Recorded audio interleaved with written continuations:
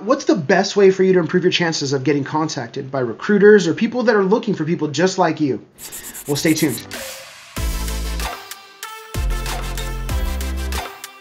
What's going on, everyone? Josh here, and today I want to talk to you, give you a quick tip or two on LinkedIn, how to best utilize that. I have a ton more information coming about LinkedIn when it comes to when we're putting my course together, and just making sure that your LinkedIn profile is amazing.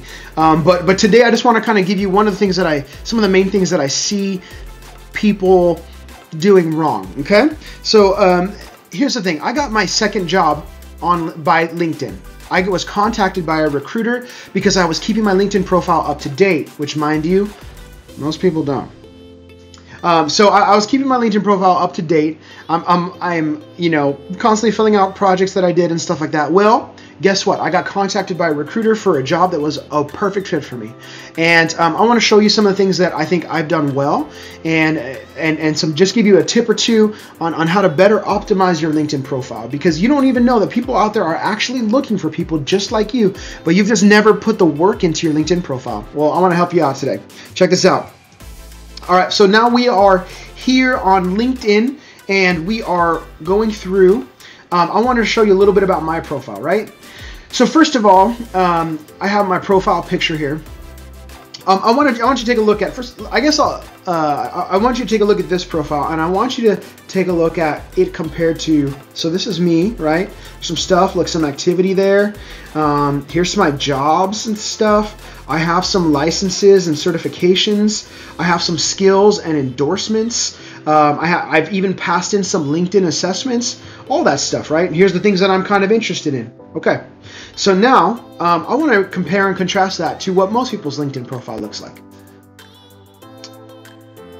This is my friend MTP. MTP apparently lives in Kansas and has never been educated for 7 years. Okay, so this brings me to my first point. Man, on LinkedIn, just go ahead and post your stuff, man. Just put your picture out there. Make sure you have a nice background. If you're in Salesforce, do what I did. I literally I went to Google and I typed in Salesforce background or Salesforce LinkedIn background, and I went to images. I saw something that I thought was cool, and I put it in the background of my LinkedIn profile. Simple, easy, didn't take me more than 5 minutes. Now, I think it's important that, and let's talk about your photo, right, for LinkedIn.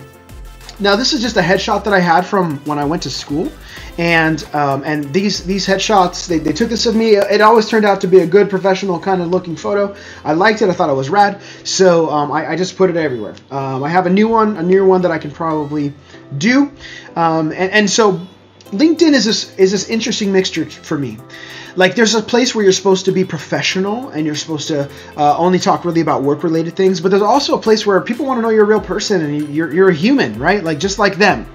And so I think I think it's important to do that. Now, I found this profile. This is a little crass. This gentleman is he lives in Austin, Texas, an empty profile, and he is shooting a firework from his butt. Now, I'm okay with you. I should probably get that off the screen now. But I'm okay with you showing off your personality on LinkedIn. Amazing. But hey, LinkedIn is a professional framework, so do it in a way that's semi-professional. Gary Vee, one of the kind of entrepreneurial role models of the day, right, would say, hey, just be yourself on LinkedIn. And I'm pretty sure he curses and does all that stuff on LinkedIn. I'm totally for being yourself, and I'm totally for doing that. But hey, let's not put.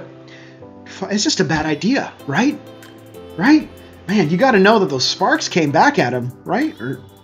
Whew. Okay. Anyways, let's get back to this. So here's my LinkedIn profile. One of the things that I'm really proud of is my about section. So I've done this too long, didn't read section, right? Hey. I'm a Dev 1 certified Salesforce developer who loves lighting web components and making things beautiful. That's what I love to do. That's what I love. That's what my passion is.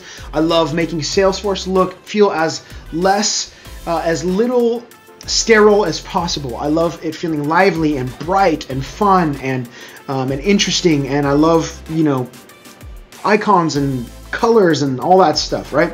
So that's what I love to do. So here's what I did. I was able to, you see this about section? This used to be my whole about section, except for without the TLDR, okay? So what I did was I took my past experiences and I told a story with it. And this is why this is so important. So I think I just want to read this with you, right? So I remember I was about 15. My life was engulfed in school, video games. I saw this documentary of people who were building these digital experiences, and in my head I thought, I want to do that thing with those kinds of people. By the end of high school, something else caught my heart, helping people. So I dedicated 10 plus years of my life to serving my community through my church. Now I get to combine my head. Notice I put my head here, and then I have my heart here. So now in this third paragraph, I said, now I get to combine my head and my heart by building amazing digital experiences and serving people who are in the tech community. I build amazing experiences by making Salesforce more beautiful. I love and specialize in building Lightning Web Components. I want you to notice in this section what I do here. In building Lightning Web Components. LWCs that can do almost anything. Aura components, Visualforce pages, custom dashboards, gorgeous community cloud, experience cloud, implementations. That's my cup of tea. So I'm telling a story here, and I'll kind of break it down in a second. I also love making life easy and fast by writing triggers that save time. Apex that blows minds and serving users of all kinds. Hey, that rhymes. A little humor. I don't know if that's funny or not. I just put it in there. Whatever. I serve people by being one of the co-leaders of the Google Development Group and RAD, Reading Area Developers and Designers, our local tech meetup. I launched and led my local Salesforce Community Trailblazer meetup. Okay, here's the thing. Oh, and then just a little bit about me, right? I love laughing with my team, mentoring people, real estate, mountain biking, and moving the mission forward. Great. So this is my section. Here's how LinkedIn works. LinkedIn works by people. There's actually a tool that's used by recruiters where they will type in keywords, and these keywords hit your section, hit your LinkedIn profile. My LinkedIn profile has all these keywords that are related to the areas that I'm working in. Do you see it says Aura components?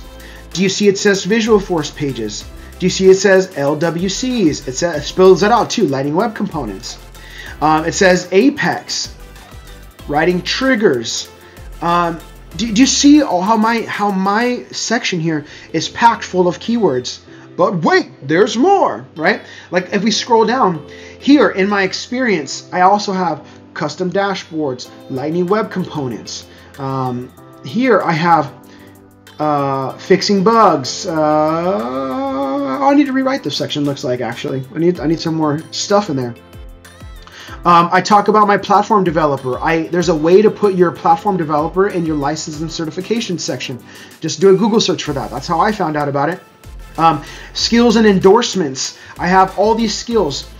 You see these little blue badges here? These mean that I have taken a LinkedIn assessment that asked me some general knowledge questions, and I passed them. What does that mean? That means that people, oh, he actually knows his stuff. Also in here, these are also Lightning Web Components here. I also have HTML, HTML5, I have GitHub and Git, and Salesforce Lightning, and Visualforce pages, and SOCWL, and Apex programming, and Aura components, and certified Salesforce developer. Like all these things, these are all keywords. So what you have to do is your LinkedIn is actually kind of like your own little website. And LinkedIn is sort of like the Google of job searchers. They'll go in and just like you would do a Google search to find something that you need, like you will also go in and check out this. You'll be able to put. I'll see. Look, I have an endorsement here from one of my buddies. So these endorsements here and these things, these are keywords that the recruiters are actually looking for. So when they type something in, your profile shows up. Why? Because you have Lightning Web Components written 7 times. You have Aura Components written 5 times. You have Apex written 4 times. Now, don't just do it the dumb way where you're kind of like just stuffing keyword after keyword after keyword. That's not what I'm talking about. Did you see that I'm telling a story here? This feels natural. If you read through this, you're going to see that this feels natural. This is easy, and this is something that can really help people find you. So if you're wondering, in some of my videos, I talk about this idea of hunting for a job versus fishing for a job. This is fishing. This is all bait for people to find what I'm talking, to find the kind of person that I am, to find the person that they're looking for, find me, I am that person that they're looking for, and then they're going to reach out to me. I get messages from recruiters all the time. Now notice, just to be frank and real with you, like if you're a dev and you have experience, you're probably experiencing the same thing. But I'm here to tell you that if that's what you want to happen to you and you want other people to find you on LinkedIn, then what you got to do is you make sure you figure out this about section is really packed with stuff that you want people to see. This section, which I forget what it's called, kind of like your tagline section, is also talks about what you want. Make sure that you have your experience, has keywords in it, and is readable by a normal human. And then also make sure your skills, licenses, and endorsements all have that information that you need. Okay, so that's a little bit about LinkedIn, a little bit about how to stick out. There's way more information in the course that's coming up, but I just wanted to give this to you because I really care about people finding tech jobs. So if you enjoy that and you enjoyed the channel, then please like and subscribe to this channel. I think we're gonna have a great time together as I help you kind of grow your career. All right, I'll talk to you later. Thanks for checking in.